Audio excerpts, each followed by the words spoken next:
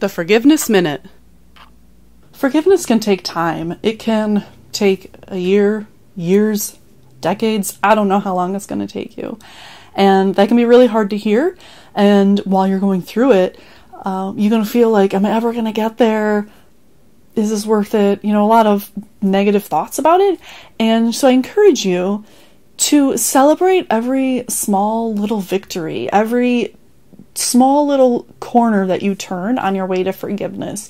If you've watched the movie, I talk about that and these little steps that I made when I used to wake up like mid-thought. I would go from dead asleep to fully awake, just having all of these really angry thoughts.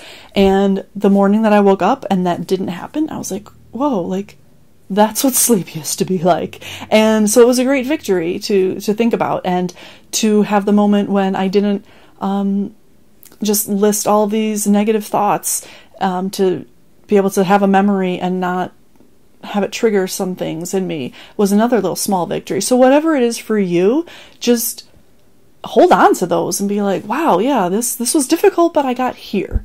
And then you move along, oh, I got here. And that'll help you along your journey. So just some encouragement on today's Forgiveness Minute.